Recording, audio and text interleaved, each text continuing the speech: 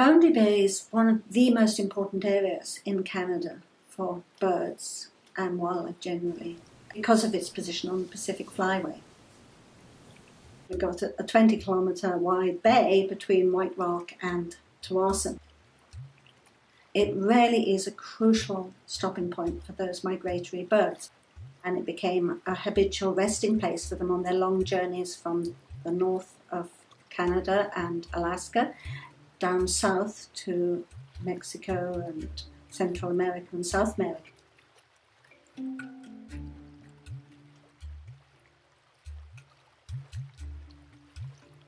One of my favourite things to do is to watch the shorebirds on Boundary Bay, because you get thousands of these birds in flocks and they behave in a very extraordinary way. If they are feeding and a peregrine falcon comes along and disturbs them, then the sandpipers will just rise into the air and then do a sort of a dance where they're just swirling around. It moves almost like one organic creature, and yet it's a flock all turning in unison just so that they can avoid the falcons.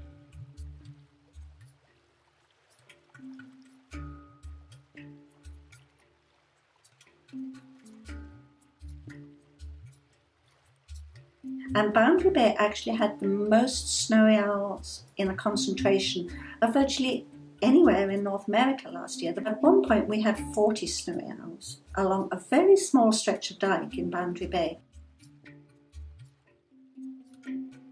If we go back in time, then there was a huge ice age that covered this whole area. It was under 2 kilometres of ice at one point, and then it gradually melted away. The whole area below the ice was sort of freshly born. Life moved into the area, the salmon moved into the area, the birds landed on the mudflats and the marshes that grew up there, and the trees moved in. And so the whole landscape became born within the last 20,000 to 10,000 years. And that's quite different from areas like the tropics, which were not touched by ice ages and which have been around for absolute millennia.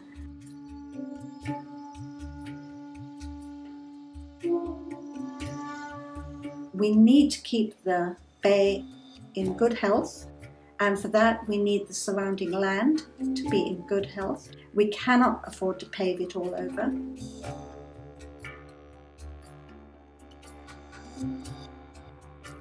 Where would we be without pollinators? Many birds are insect eaters. The insects are connected with the flowers. It's all wrapped up in one big cycle of life, and you start pulling away at foundational blocks, you're going to be in terrible trouble.